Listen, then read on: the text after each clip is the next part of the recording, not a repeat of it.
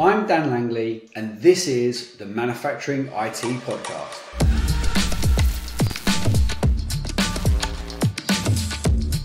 In each episode, I speak with the key people of influence within smart manufacturing. In each conversation, we unpack and dissect all things Industry 4.0, from technology and trends to the ever-evolving digital manufacturing landscape. Let's get to it. Hi everybody, welcome to the latest episode of the Manufacturing IT Podcast. I'm joined today by Mo Abuali. Mo, welcome to the podcast. Daniel, pleasure to be here. Good to see you. Yeah, I appreciate you taking the time, Mo, to speak with us. And you and I have been connected for a little while now, met a couple of times online, and I think you're part of, you said, my MES WhatsApp community is great. So maybe you can share an introduction into yourself and a little bit more about you.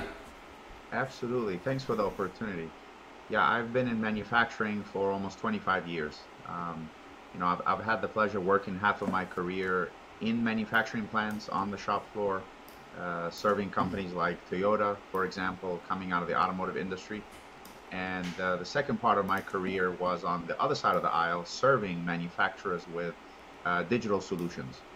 You mentioned MES, manufacturing execution systems, IoT platforms, all the way to artificial intelligence solutions. So my career has really been around how can we help manufacturers improve their people, process, technology, and overall strategy to become more competitive in the global landscape. Yeah, and I think it's an area that I'm super passionate about. The listenership and audience on the podcast as well, super passionate about. So to have someone with your level of experience, Mo, is great on the podcast, and we're really looking forward to hearing a bit more about your thoughts. Mo, talk to us a little bit about your PhD, your industrial engineering degree. It'd be great to hear a little bit more about that.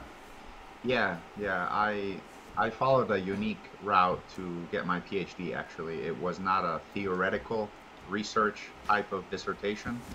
It was actually applied practical research in manufacturing companies. So I was part of a Center for Intelligent Maintenance Systems, IMS, at the University of Cincinnati. And the whole model was, how can we embed researchers in industrial companies to deliver results and practical R&D activities. So I had the pleasure of working across the globe in the States, in Japan, Taiwan, Singapore, and I saw different cultures. I saw different mindsets around smart manufacturing, predictive analytics. My dissertation was actually on leveraging AI and predictive maintenance, almost 20 years ago, where the cost of sensors and hardware was very expensive. The cloud was not around. So fast forward 20 years today, there's just so many opportunities now to accelerate implementation of these types of solutions and do it more affordably and get quick time to value. So it's impressive what's been going on in the space in the past 20 years or so.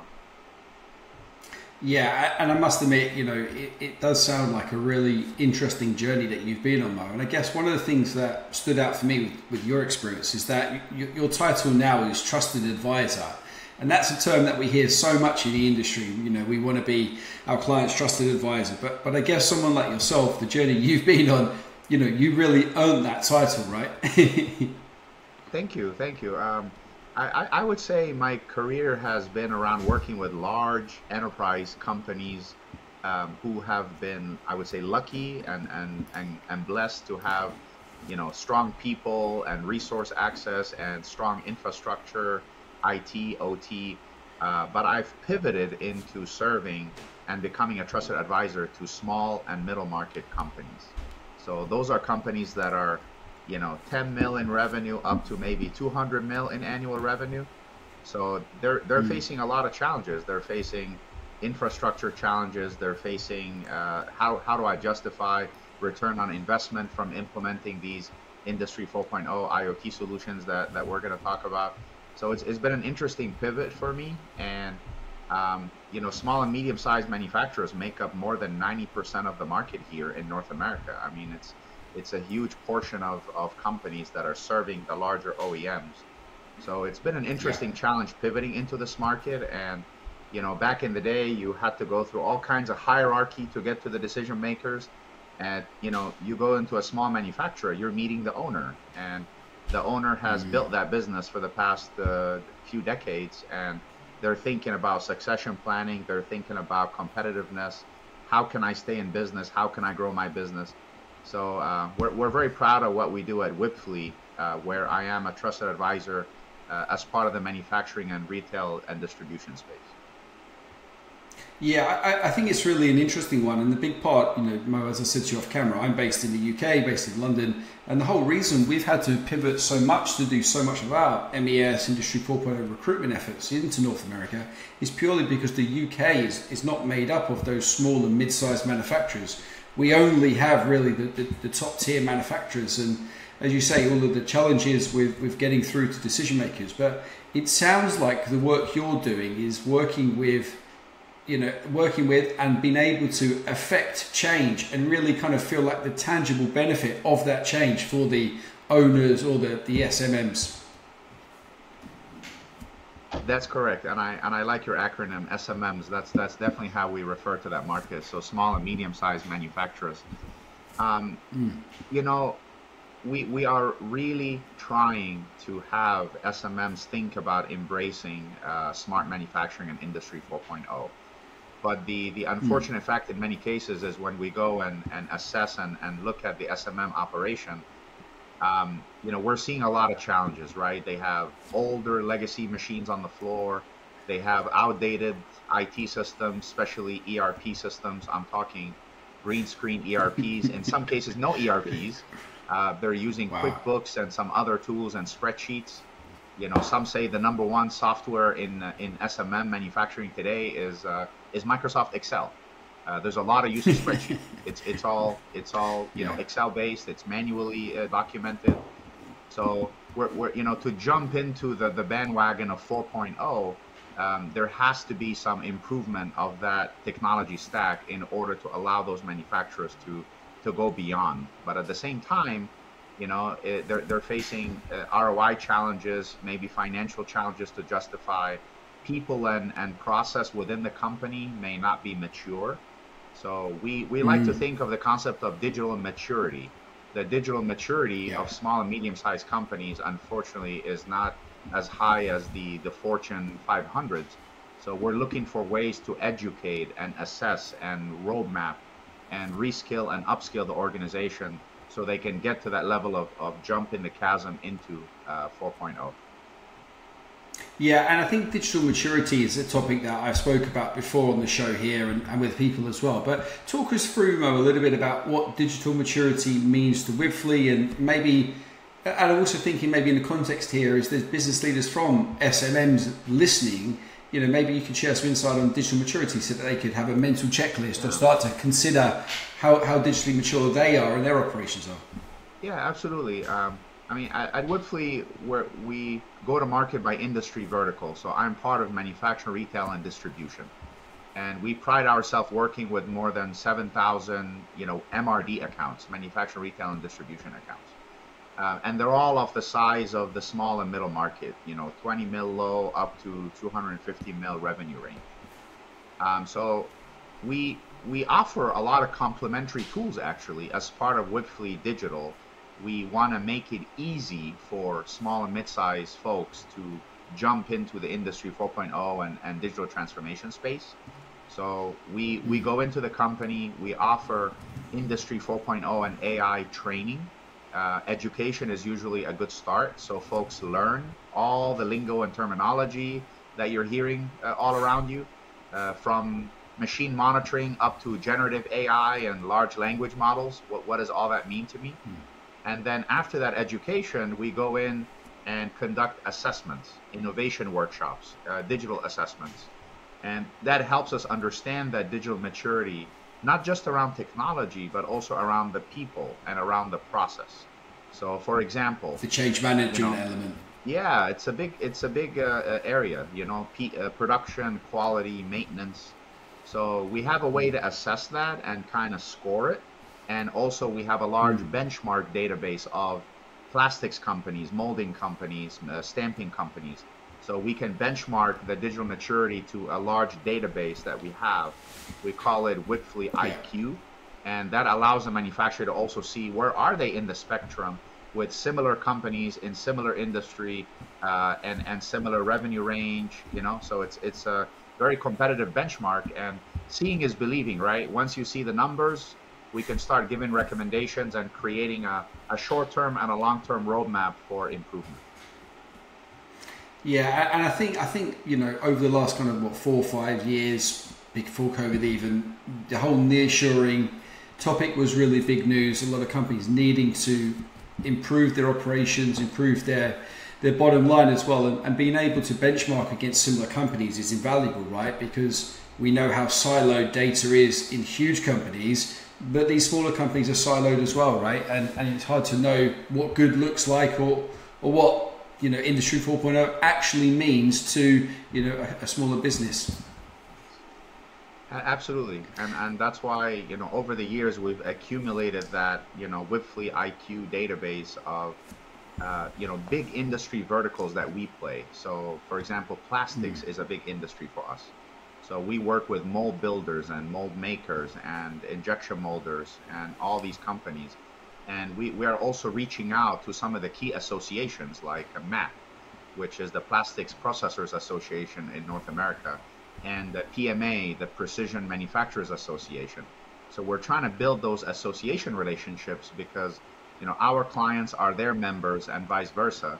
And we're trying to offer these educational sessions and assessment innovation workshops, in addition to benchmark data, not just within Wipfli, but benchmark data from MAP and PMA and other associations out there.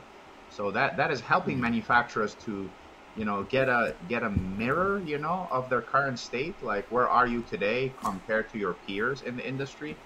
And then this allows us to start thinking, what are recommendations for the next steps? Like, are you a high level of digital maturity where you are ready for generative AI use cases?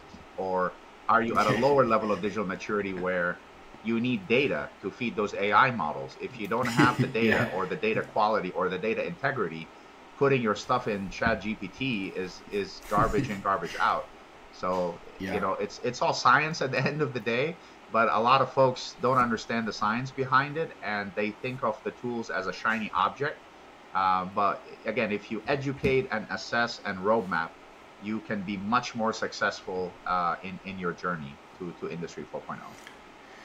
Yeah, and I think you highlight a good point there, Mo, because nowadays with, you know, how clever marketing becomes from big companies, how clever, you know, we hear buzzwords every time you open LinkedIn, and you go to the kind of trade shows and you hear kind of the shiny objects and stuff like that. It's so easy to get sucked into that loop of chasing tech for tech's sake, rather than actually thinking what's the business case, what's the business outcome we're actually chasing here.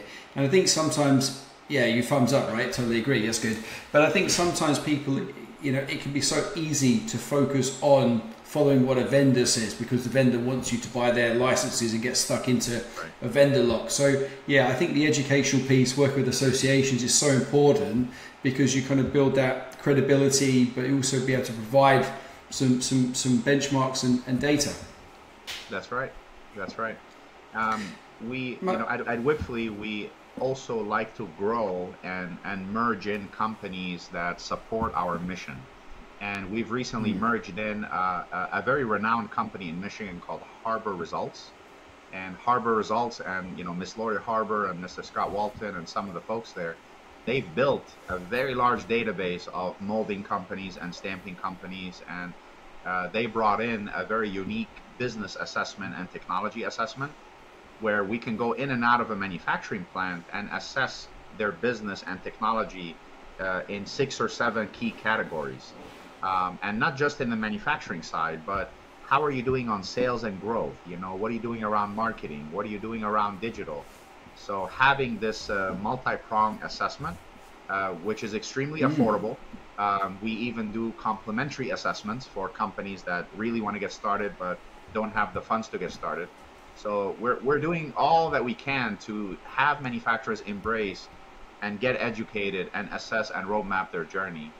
An interesting nugget of information is we publish an annual State of Manufacturing survey. So we go to our customers. Recently, we surveyed about 350 SMMs, as you say, small and medium-sized manufacturers in North America, across almost 30 states. and we ask them some digital questions about, future. So 99% of respondents are prioritizing digital investments this year, which is a whopping very big number for small companies.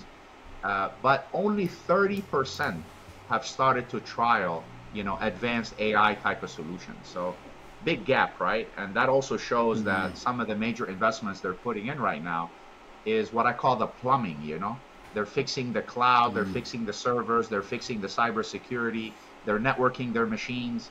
Once that plumbing is in place, you can get part of that 30% who are starting to implement AI, and you get the data flowing.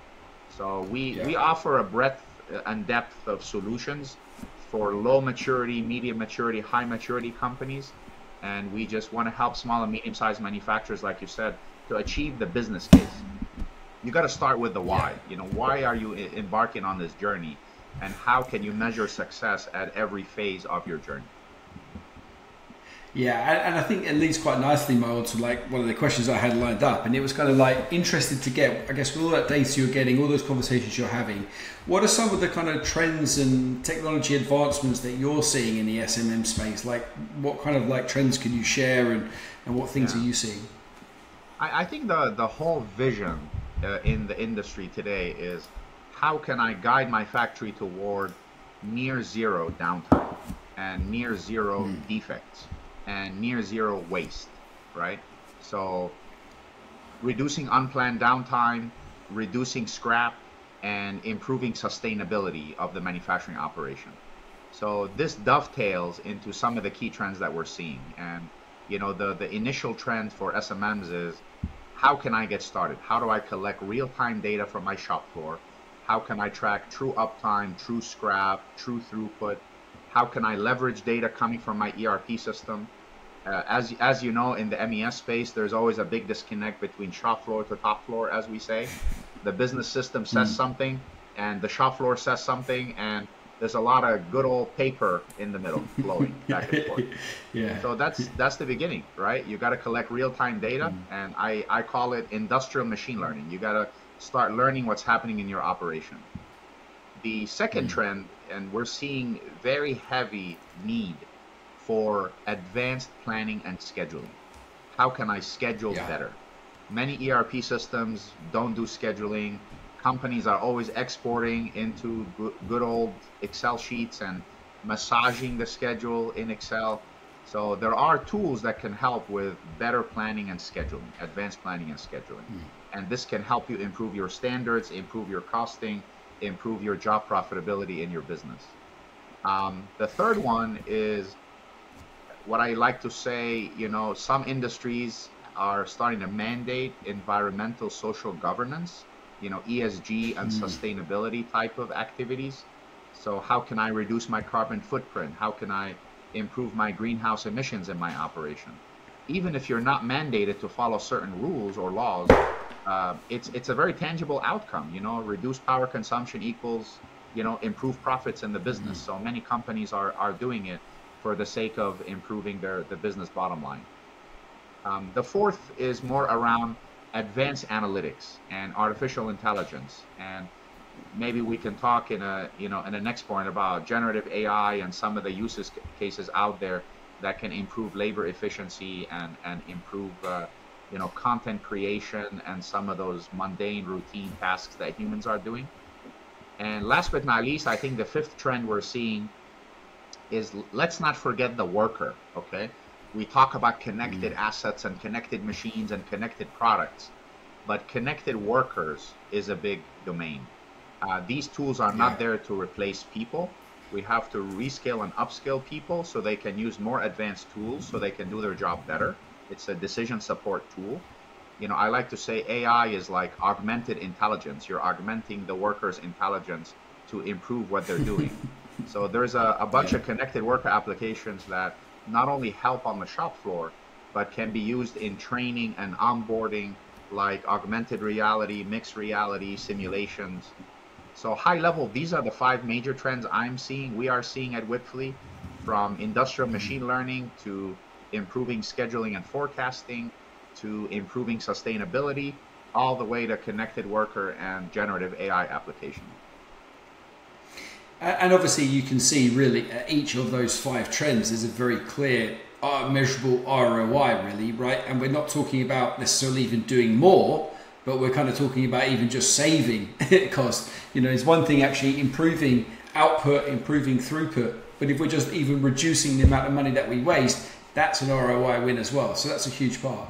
Mo, talk us through some of the challenges and barriers then that these SMMs are faced when transitioning to more digital initiatives, Industry 4.0. What are some of the kind of pitfalls, barriers, challenges that you guys bump into and see? Absolutely. I mean, again, people, process, technology is always the Venn diagram that I have in the back of my mind. On the technology front, right? IT, OT, information technology, operational technology. Old IT systems, old machines on the floor, no connectivity, lack of security, networking. So these are technology challenges, just to name a few. But more of a challenge, becoming more of a challenge, is process challenges, right? So sometimes companies reach out to us and say, I want to put vibration sensors on all my machines to do predictive maintenance, right? But then when you dig into the maintenance process that they have today, it's not mature. They don't have a PM process. They're not doing preventive maintenance. So jumping the gun to technology is not the right thought in this case. You have to have a strong, solid process in place first in order to implement technology to support that process. So process challenges, and then people, like you were mentioned earlier, change management. We need friendly user experiences. We need, human-centric machine interfaces, HMIs as they call it, right? Human machine interfaces. You need to empower the operator with tools that are easy to use, reliable, can give them what they need to run their job in a very efficient way, and not clunky interfaces and clunky user experiences that just don't work. So change management is a big factor, and assessing the change management readiness of the organization is important. Having a multidisciplinary team, top down, bottom up, right? From the operator to the supervisor, to the plant manager, to the C-level, that center of excellence concept, COE, allows companies to ensure that these solutions become successful on the shop floor. Yeah, and I'm coming at that from a recruitment perspective, where we see numerous challenges with frontline operations, upskilling, but even engaging and retaining some of the top talent in manufacturing, right? I think I saw a statistic that the average time in shop floor manufacturing is about 3 years or so.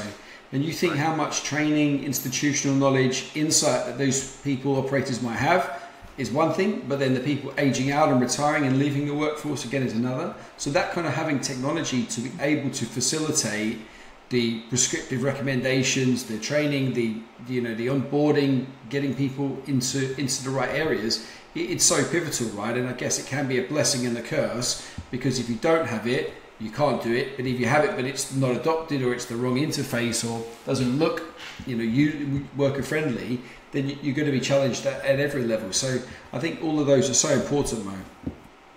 Absolutely. And I would say there are some stats out there that are looking at the average tenure or age of a skilled operator on a shop floor. And in aerospace and defense, for example, at one of the largest OEMs out there making engines, the average age of an operator on the shop floor is literally 55 years old. So imagine this operator is going to retire in the next 5 to 10 years, and there's a huge knowledge gap. There's a huge knowledge transfer opportunity that needs to occur. And you have folks, that are millennials or border millennials coming in.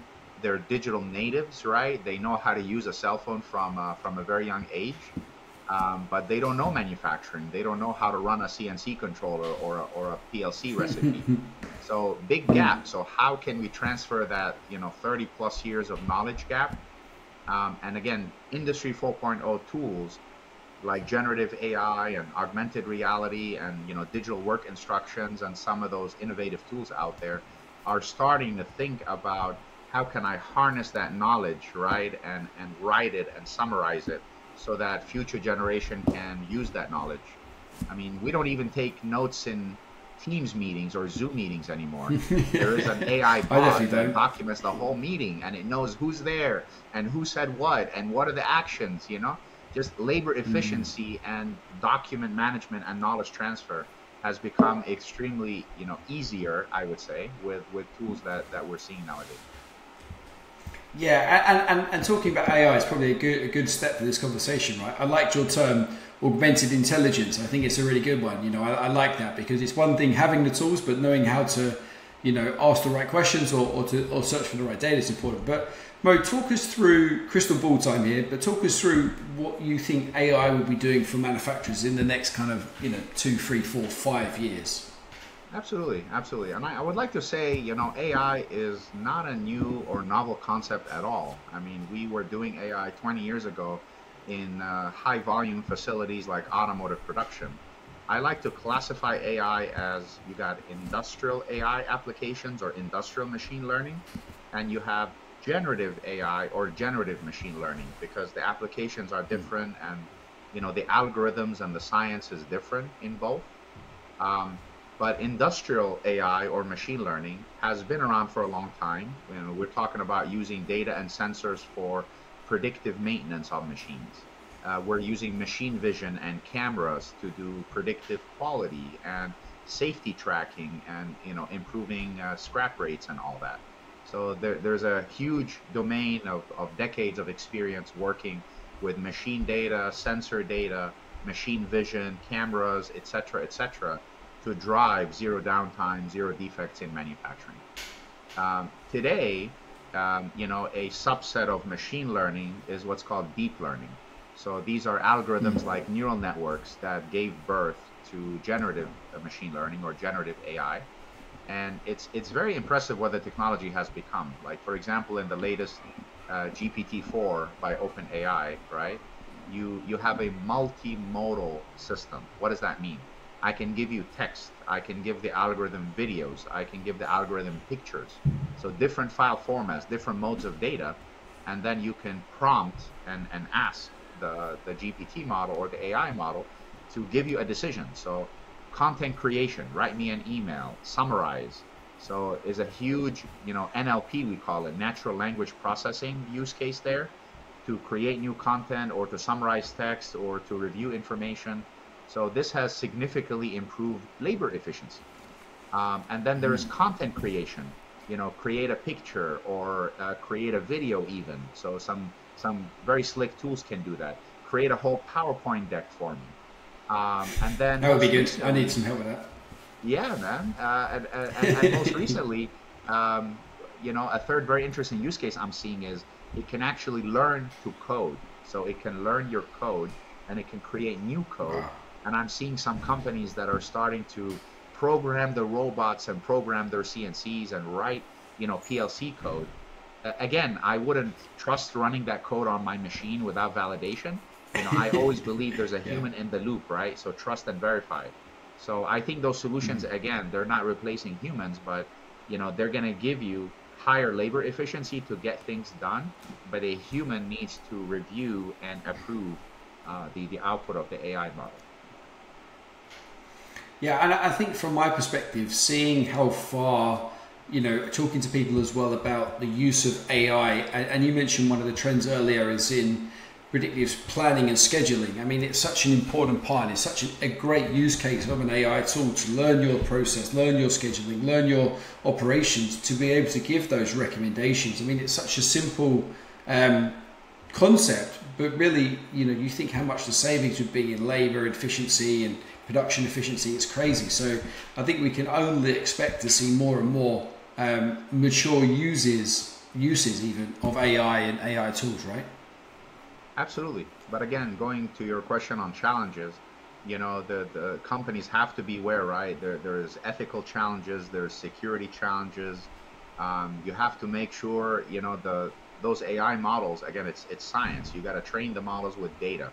So you have to make sure if you have confidential data, don't go out to OpenAI ChatGPT and put confidential data. You have to set up your own secure environment to train on your own data and have a secure, training and testing approach.